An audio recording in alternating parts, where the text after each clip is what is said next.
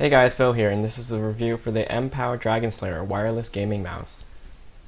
This is the gaming mouse. You'll also receive an instruction manual. The mouse is wireless and is powered using two AA batteries. The wireless receiver for the mouse is stored in the battery bay. This mouse is wide and accommodates all 5 fingers. However, it's only suitable for right-hand use. There are 7 buttons on the mouse: left click, right click, the scroller, which can also be clicked, a turbo button, page up and down accessible with your thumb, and the last button is the resolution button just below the scroller, which changes the DPI from 800 to 1600, 2400, or 4000, and these are indicated using the LED panel. At higher DPI settings, the mouse detects and reacts to smaller movements.